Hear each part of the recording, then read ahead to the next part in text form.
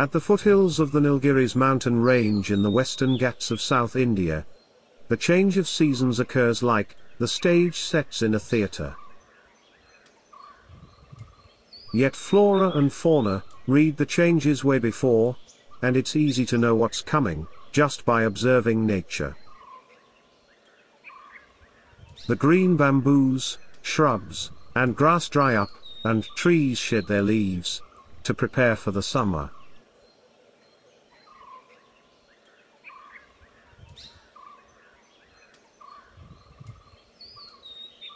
The lush green valley turns brown, and animals depend on water holes to quench their thirst.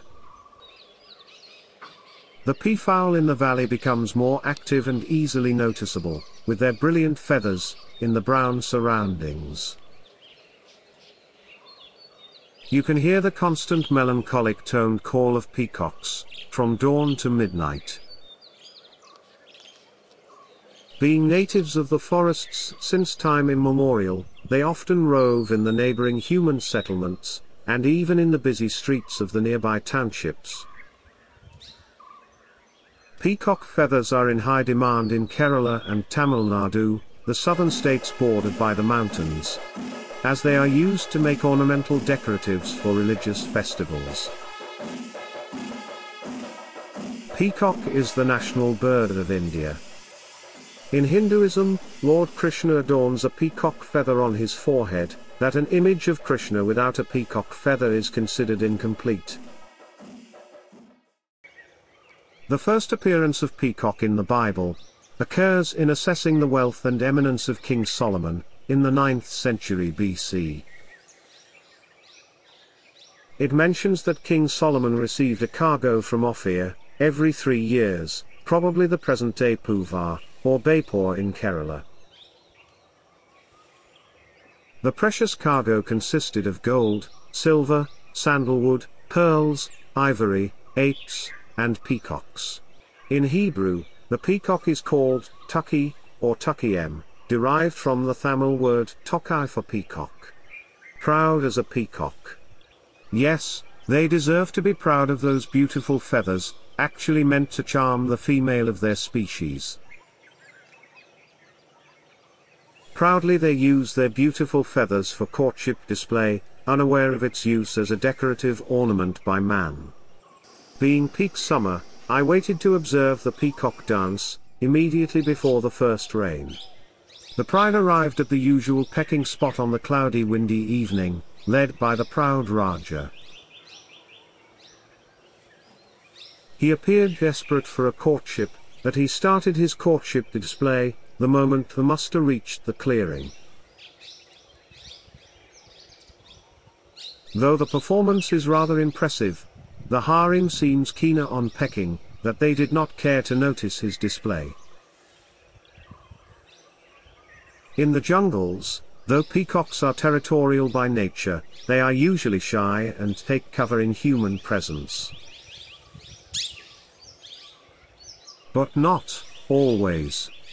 I say with conviction, as I was once attacked by a peacock in the wild, when I encroached his territory.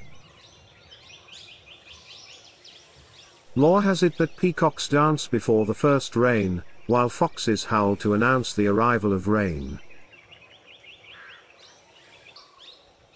The peacock's tail did not evolve for natural survival, and seemed to decrease their chances of survival, that in 1859, Charles Darwin wrote, "The sight of a feather in a peacock's tail makes me sick."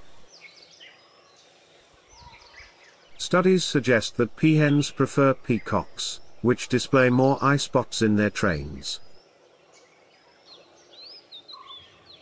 Peacocks rattle, or shake their feathers about 25 times per second, creating a rattling sound, along with an iridescent visual display.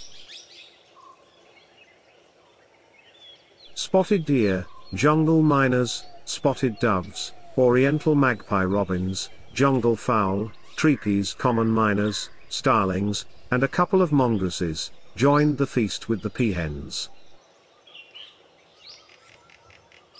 At the same time, the performer decided to skip his dinner, keener with his determined gig. The mongooses are cautious in their approach. They move around patiently, waiting to sneak in when possible. The peahens take over the work of chasing away the intruders, as they realized it's meaningless to expect help from their glitzy honcho.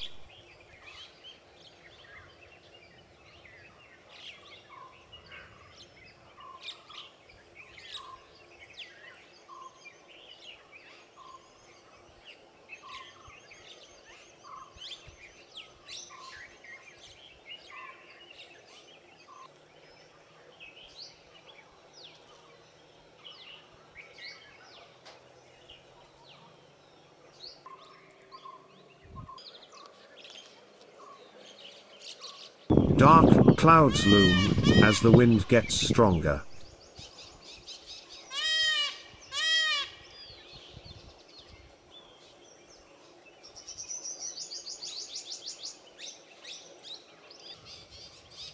His dance continues till a crow plays spoil sport.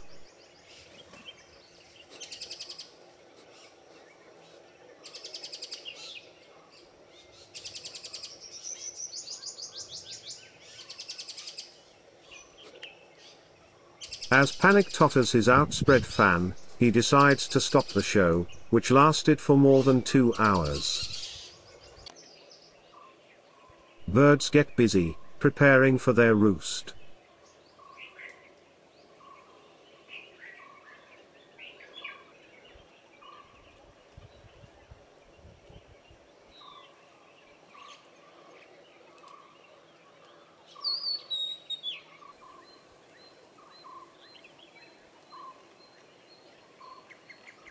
As it gets darker, a sloth bear is out from its hiding, searching for ants and termites. The ever-alert spotted deer keep grazing in the dark. Soon, thick mist roll in, and the cicadas, bush crickets and nightjars get lively, rather loudly. Tribal shepherds mentioned a tiger's presence in the surroundings in the last couple of days.